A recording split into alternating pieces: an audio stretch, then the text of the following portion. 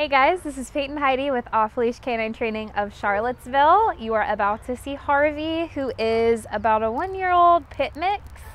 He's actually just adopted by his family. They had him for a week and then we had him for a couple weeks for training.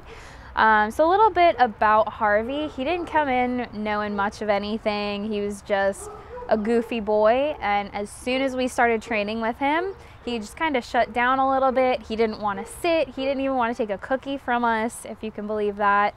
But now he's a happy boy. He's listening to his commands off leash. He eats all the cookies and he has a great time living life off leash. So check him out.